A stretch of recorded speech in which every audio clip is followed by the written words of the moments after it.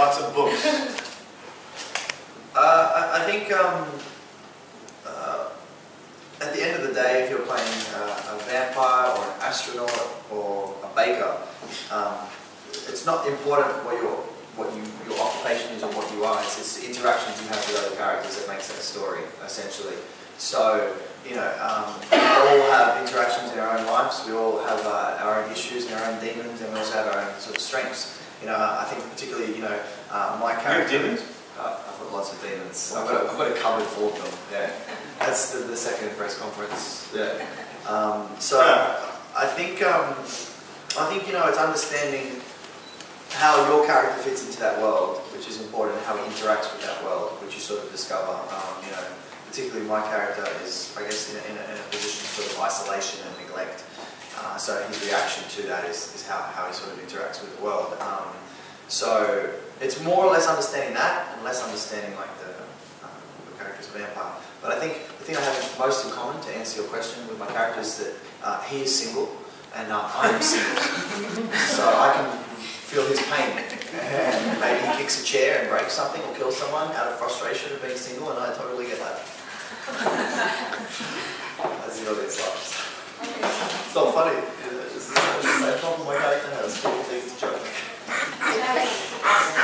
Last question, please. There's only one. Better be a good question. Por pregunta. What's your favorite book when you are a teenager? When you were teenagers? You remember? Young. Oh, yeah. Man. Wow, there's so many of them. I mean, when you're really young, much younger, you read, you know, books like Catcher in the Rye and a lot of the classics, the teenage classics. I kind of had two moms, and my other mom was my manager when I was very young, and she gave me this book when I was 16. They actually made a movie about it. It was called Way of the Peaceful Warrior. I'm sure you know that book. Dan Millman. He's a phenomenal writer, particularly for young people. And I remember being 16 years old and reading that book and not being able to put it down. Just such a wealth of information and excuse me, insight, and it was pretty incredible. What about you? Is it some Jane Austen novel? No, actually, I think that's, you know, why I feel so honored to be a part of the Vampire Diaries, because when I was a teenager, I mean, I loved the young adult series, like the Harry Potters and all of that. So, I mean, I definitely loved like the fantasy and getting lost in a completely different world, a mythical world. So it's a good world. Like that, yeah. It's a good world for younger people to go into, because it really uses your imagination. I mean, I was reading Nietzsche at 16. And Freud and Bertrand Russell and Joseph Campbell. I was a very heavy kid. And so reading things like, the Tolkien books are amazing. And but Way of the Peaceful Warrior for young teens is a really solid way to go. What about you, dude? When you were in jail? When I was in jail, The Alchemist.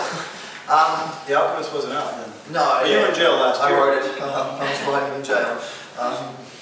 I actually grew up, I really responded to, big books. So it was actually Lord of the Rings, because I thought if I just read one book, it'll be this one, because it was so big. And I remember I read The Hobbit first, and it was like this big thing. And the thing that caught me was when I was a kid, I bought this. I actually stole it from the library, so don't tell them. Let's just remove that from the interview. But the cover had this image of this place that doesn't exist, obviously, and I sort of got lost in this idea of going into another world, and I think that's what I respond to with acting so much, is that it all allows us to go into another world and escape our own world, and often people ask me what characters I like to play, and my response is something that's so far from my world that I'll never really experience that. So I think the idea of playing a vampire is really, really interesting, because it opens up your thought process of like, how does my character see the world differently to the way I see the world, And I remember when I first got the role of Cole, I think I was walking down a dark alley in LA, and I don't know why, I was by myself because I don't have a lot of friends in LA. That's alright, I get it. I'm playing this in Piccadilly today, no girlfriend, it's not attractive. attractive.